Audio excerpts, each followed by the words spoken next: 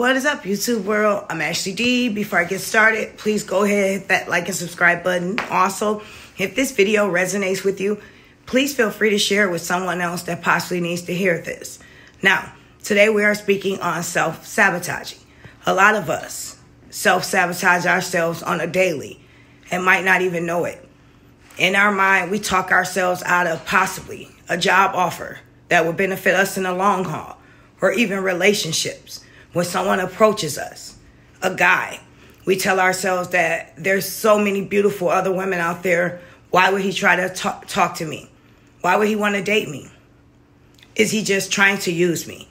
Or even a guy, when he comes up to a female, or even sometime afraid to come up to her, he tells himself, why would she take me serious? Is she going to want to use me? There's so many other different attractive guys all around the world, and she's going to take me serious? Please, she's probably going to use me. We need to take ourselves out of airplane mode, out of neutral, and continue to go forward and just know that the universe will work its way out and do its magic, and trust it. And just know that sometime we will be rejected from things in life, but that does not mean we're not good enough. That's just life. So today, tell yourself, you will not no longer self-sabotage yourself. You will go for things that you sometime may think that it's not for you. You'll never know if you don't try it.